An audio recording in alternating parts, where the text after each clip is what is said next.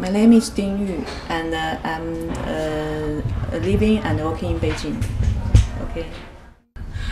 在政策出来之前，其实就可能会有想要第二个小孩这个想法，但是政策出来之后，因为是迫于政策的这个不许可，所以说就没有那么强烈。但政策出来之后就很开心。So here you are then with this beautiful little baby that shouldn't really have existed under the previous policy. What are your feelings sitting here holding her now?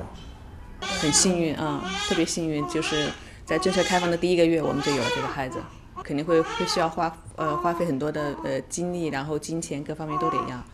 但我是觉得，应该是因为养育过一个孩子，我是觉得再养育一个孩子，没有什么特别大的负担。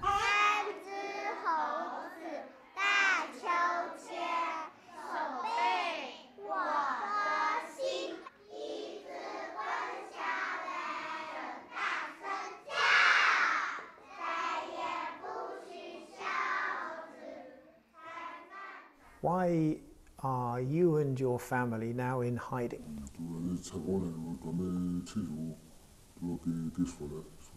他不合乎呢，他不合乎呢，俺出去躲出去。对呀，他查体路3个月一大查体，一查体呢，俺一查着俺提前躲出去了。他要不躲出去呢，他给你硬查。If they had come for your wife to carry out this forced abortion, would it have been possible to resist? Could you have refused? 那没有办法，没有办法，你做不到呢。他是政府，他人来的很多，你到时都把你抓走了。他们来的人很多，当时都把你抓走了。